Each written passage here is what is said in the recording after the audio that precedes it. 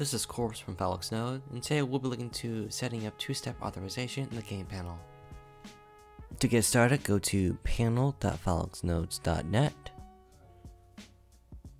Click on the account icon, then under Config to Factor, click on the Enable button. A QR code will show up. You can scan this with your two-step authorization app. If by any chance the QR code doesn't work, you can take the code below and paste it into your authorization app.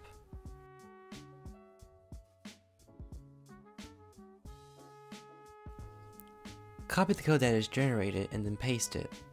After that, click the Setup button. The backup codes on screen should be saved somewhere just in case you do lose access to your authorization device.